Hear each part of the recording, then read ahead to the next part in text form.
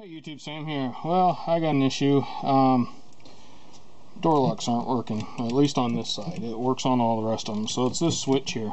And these GMCs and Chevys all have these switches, and they always have problems. A lot of people think they can just switch out the switch and fix the problem. The actual problem in these, we'll pop this out. This one I've had in and out enough to where I pretty much don't need to have a screwdriver for the most part. And what it is, if I mess with this enough, and I believe it's the yellow one here, I can make it work. And I'll show you what it is this right here. Hopefully you can see this good enough.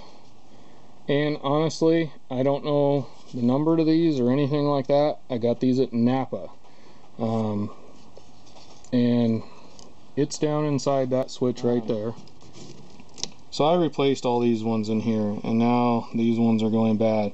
Quite honestly, I can tell it's this yellow one because I can kind of mess with it until it doesn't work. See, sometimes it works, sometimes it don't. So I'm pretty sure it's this yellow one right here.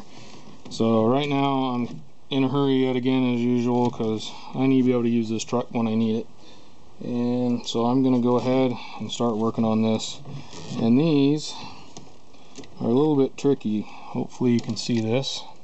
Probably not. There's this white or grayish thing here, and then there's a black plug. So you can pull this whole plug out, but I just need to get to the ones in here, and these actually separate.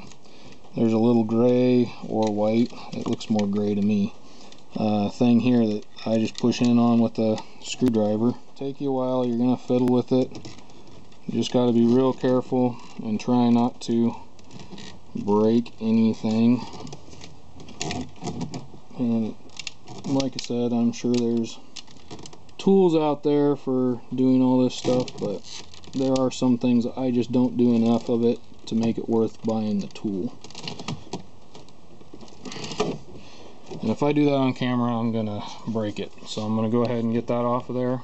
And I'm glad I kind of stopped there for a minute because, quite honestly, I was taking this one out, and I only need to, I think, take this one out over here. So here it is.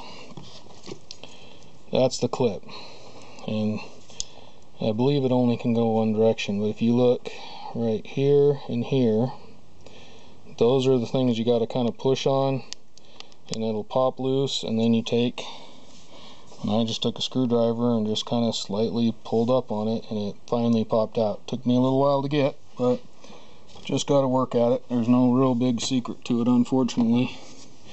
Now, hopefully I should be able to just pull this yellow one out of here. We shall see, maybe not. Oh no.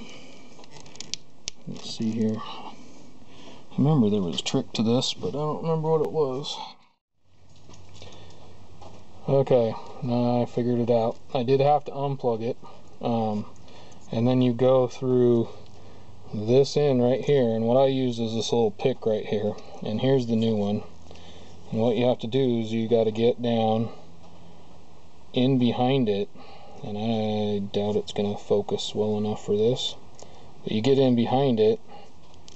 Now this is the side that plugs right here. We're going on the other side of it, get in behind it, and there's a little clip right here that you push on.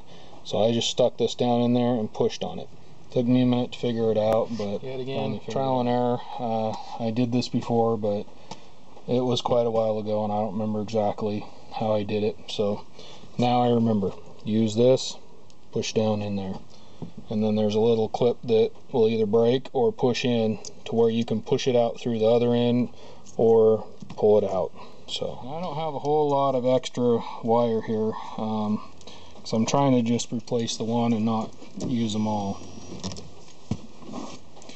So I'm going to try and actually get away. I got a bigger set of cutters, and try and cut this off and actually try and kind of pry this off of here. I'm not sure if I'm going to be able to get that end off up further, but I just couldn't do it. So we're going to go with it now and hope it all works out. Take it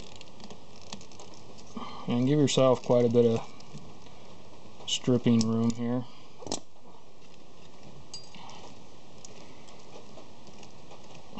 And then I do not yet again have the right tools for this, so you put that on there, and quite honestly I just got a regular pair of crimpers here, and I just kind of carefully start squeezing things. Actually, I think I'm going to go this direction.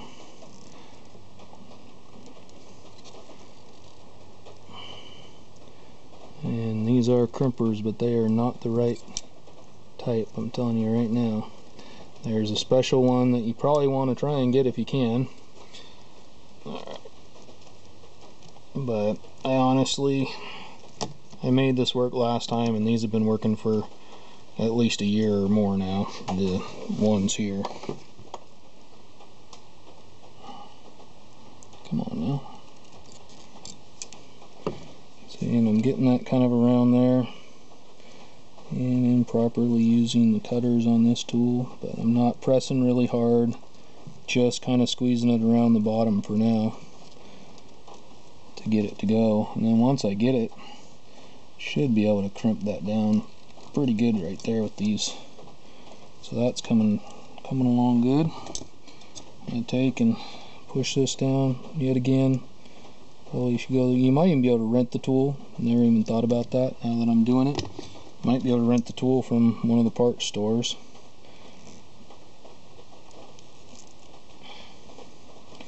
Might.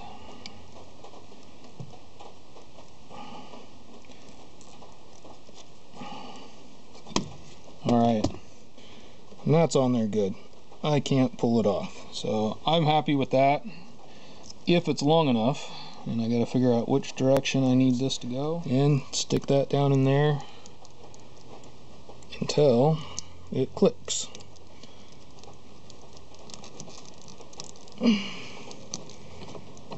And there you go. It's that one right there. So hopefully that will do the trick. Hopefully I don't have, this brown one's coming out too.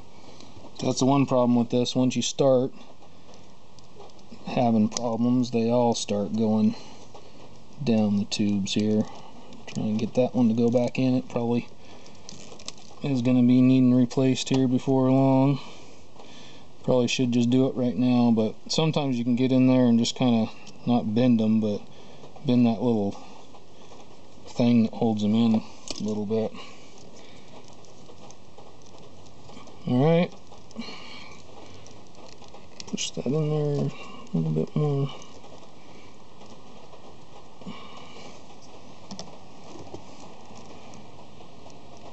Okay, let us try it out. Hopefully that was the right one and it wasn't that brown one there, but it was the yellow one I was moving quite a bit that made it go.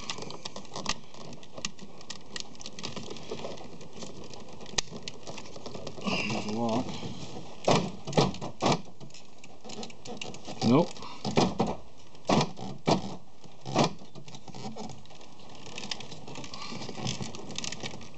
Yeah, it could be that this wire has a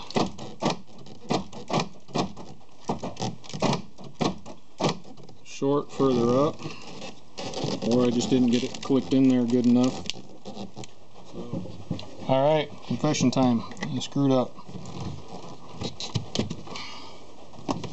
I forgot when I went to start putting my tools away. Part of the reason why this stuff started probably falling out was because I didn't put this piece back in. So I got to do that.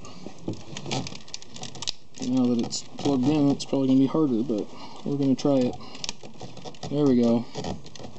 And that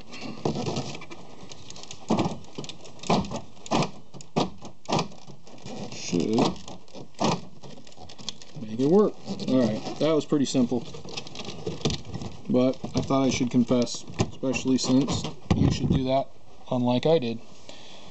Alright, yet again, this is Sam, Jack of all, and obviously Master of none. Y'all have a good one.